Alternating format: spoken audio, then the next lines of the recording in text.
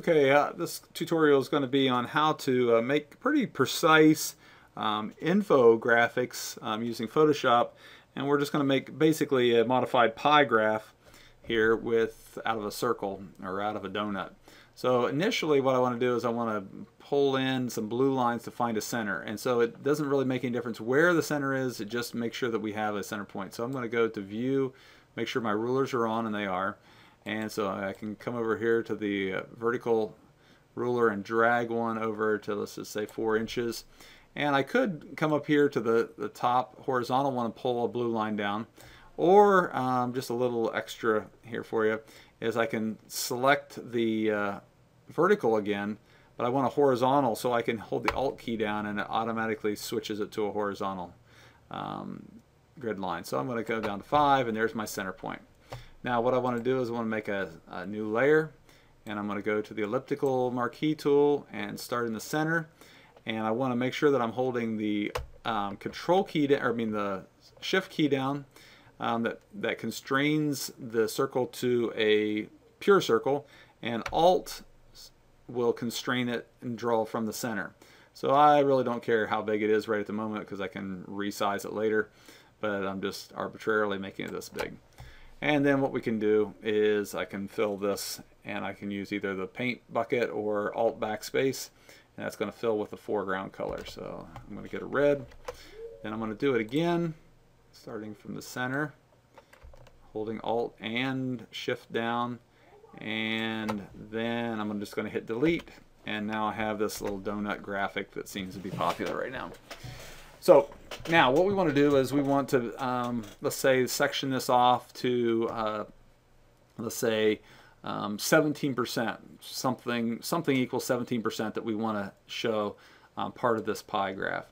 So I'm going to hold the, or I'm going to click on my calculator, and I want to take 17% or 0.17 and multiply it by 360 degrees, and so we find out how many degrees that we need, and it's 61.2 degrees that we want to have. So so what we want to do now is make a new layer, and I'm going to change this to black, and I'm going to draw a line, a straight line. So I'm going to hold the Shift key down and draw it out here. So what I have is I have a hard brush. I could have probably made it smaller than that, but that'll be okay for our purposes now.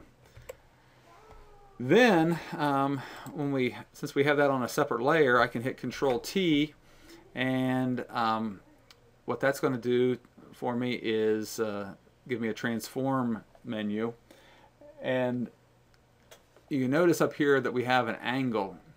So this is a little bit different or tricky because it doesn't really give you the angle that you maybe thought you were going to need. So what I want is 29 point what was it? It was 61.2 or so. So I think what we want is 29.8 so that we come up with 90. So I'm going to 29.8, and that it's basically 60 degrees. It's measuring off of the horizontal instead of the vertical. So that's going to give us the 61.2. And now what I want to do is I want to make sure that this line goes right through the center. Now I don't care about this side, but I do care about this side. So this is my 61.2, and this is my 29.8.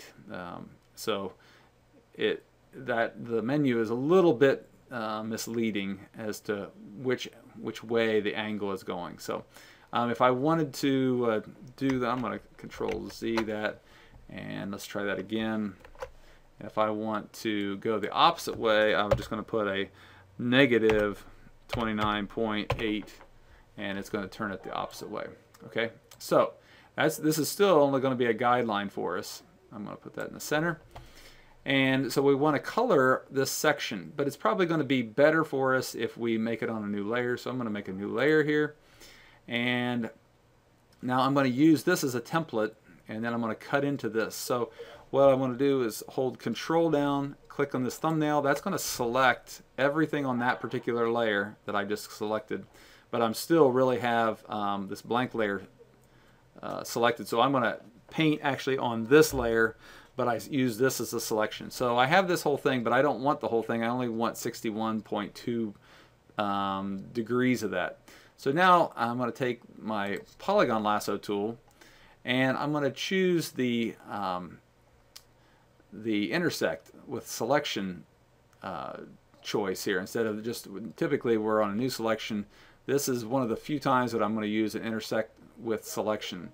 So now I don't really care if I go beyond. I just want to make sure that I am cutting completely through this original shape. So because it's going to keep whatever is common to both shapes. So I'm going to come up here, click, click, click, click, come over to my guideline, and notice it snaps there. That's one of the advantages of having a guideline. Click again and then close the shape. And now if you notice really closely that the only thing that was left is what was common to both selections. Now I can come over and I can make a new color. Let's make it blue, and I can fill, Alt backspace, and then I can delete or turn off my line, and now this section right here is 61.2